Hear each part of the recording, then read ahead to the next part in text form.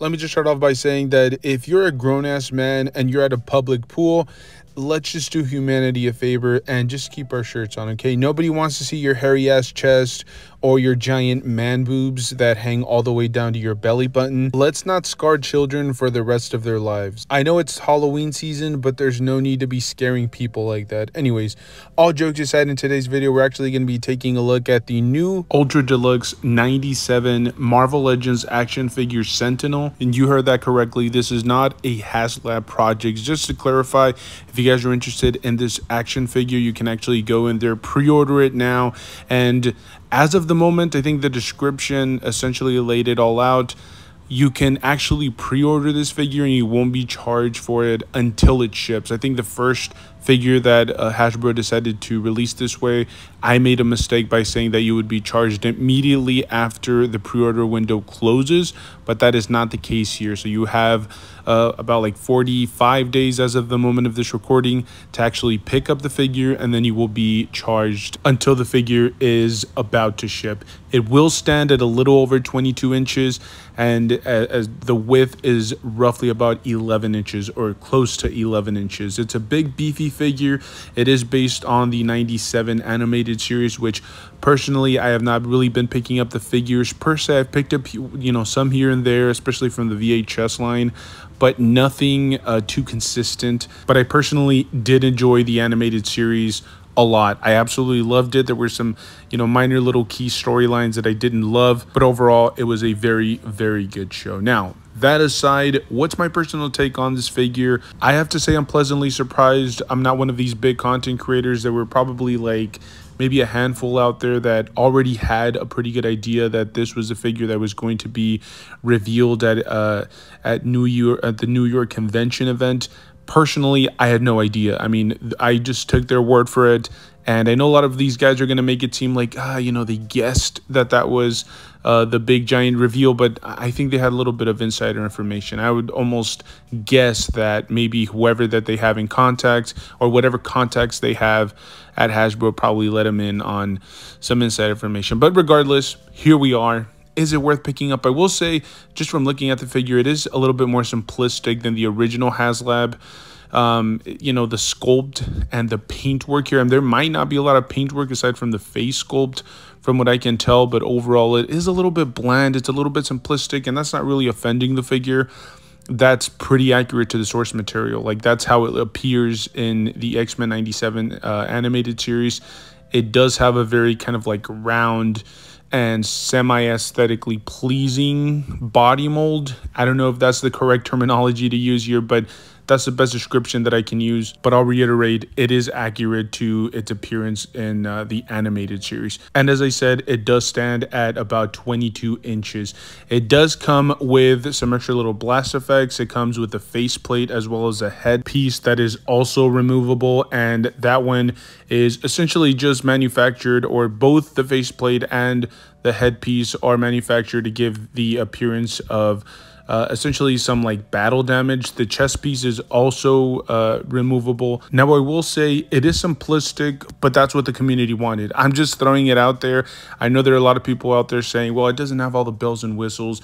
It doesn't have all the great extra figures or the extra crazy accessories. And even though you're 100% right about that, I don't feel that that's necessarily a wrong thing. Like, people were complaining about HasLab projects now for quite some time. They're constantly saying that there's just too much included, and that continues to drive the price a little bit higher.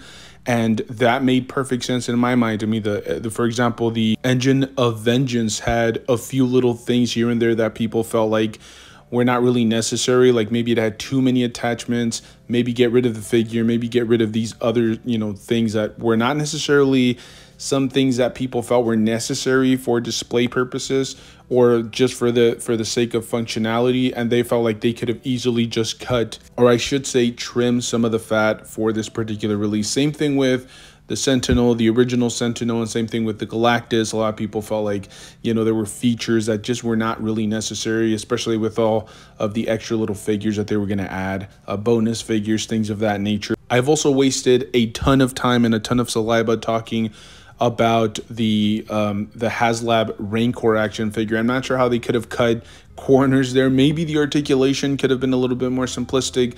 Get rid of the drool, get rid of like the backboard backdrop and the bone accessories and things of that nature, which I think some of those were tiers, even the extra figures, but they could have maybe chopped a little bit off. That's kind of what they're doing here. You're paying for a Sentinel that is based on the animated series for about $179.75, I think, free shipping, and then I believe you're paying about like $190 with taxes and everything, close to about like $190, $195 depending on where you live. But essentially that's what you would get with the figure. It's stripped, it's down to the bare bones. There isn't a lot to the figure. The blast effect pieces, the extra faceplate, the extra headpiece, the chest piece, and that's about it. So do I think it's worth it? In my personal opinion, I'm not even a huge fan of the 97 action figure line, but even I see value here, okay? This doesn't necessarily just have to fit in with your 97 series. If you have some of the VHS figures, if you have some of the comic book accurate stuff, you can actually just kind of throw those in together. The art style does fit in the animated series, but you can still kind of throw it into multiple different displays. And if you were not able to pick up the original HasLab Sentinel, which I believe was going for about $350, this is a great alternative. Not to mention, we just got the video game Sentinels, which are much smaller. I think they're about like 7.5 inches or a little bit over 7 inches. So those would go perfect next to your 97 Sentinel. Again, just throwing it out there. If you're interested in something like this, you can now pre-order it. And like I said, it's going to be really interesting to see the community's reaction, because there are a lot of people out there that are going to complain, that are going to just retract everything that they said about wanting a bare-boned action figure or Sentinel, or, you know, like ultra deluxe action figure, because that's essentially what this is. But they're still going to nitpick at the figure. They're still going to find a reason to just hate it and just send it into oblivion as much as they possibly can. I feel like that's a little bit misleading. It's a little bit fake from their perspective or their point of view to do something like that, because it's unnecessary. Let's be brutally honest here. This is what the community's been asking for, and Hasbro's starting to do this. Let's not forget, Dragon Man was a figure that a lot of people thought was going to be locked behind a HasLab, and they could have done it. They could have thrown in a few more accessories, maybe an extra bonus figure, maybe a Mr. Fantastic in there with like a, you know, new body mold, whatever, and then hike up the price to maybe twice as much, right? Like $170, $180, maybe $200 for this figure. Really premium packaging and maybe some extra head sculpts and extra hands and things of that nature. And maybe they could have found a way to hike that particular figure up, but they tried to strip it down as much as they possibly can, make it a pre-order, not lock it behind a HasLab, because we all know sometimes some people just don't feel comfortable with throwing their money at a figure that you're going to receive in like a year, right? I mean, pre-orders don't usually work like that. Any other pre-order that you make, unless it's like a smaller company. But if it's a bigger company, you pre-order something and you essentially pay when it's ready to ship, or when it's at the store and you can actually go pick it up. So let's be realistic. I think it's slightly overpriced. I mean, I still feel like, you know, this is Hasbro.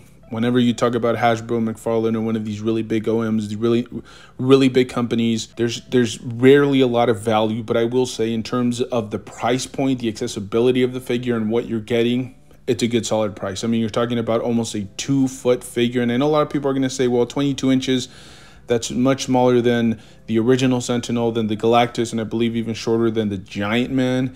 And it doesn't have all the bells and whistles, but again, the price point is there, right? You're looking at about like $190 compared to, you know, the Sentinel originally, which I think was like $400, and then a lot of the other HasLab projects that are much higher in price point. And in case you guys are wondering, this has 80 points of articulation, and then according to the description, about 25 points of articulation at the fingers or the hand. So they can do, you know, the thumbs up, they can point, they can throw middle fingers up at, you know, your smaller brother or one of your kids, your least favorite kid. Don't do that though. But seriously, the articulated fingers are crazy. Honestly, I know there's maybe an alternate version of this that's even more simplistic, like maybe no extra faceplate, no extra headpiece, no blast effect pieces.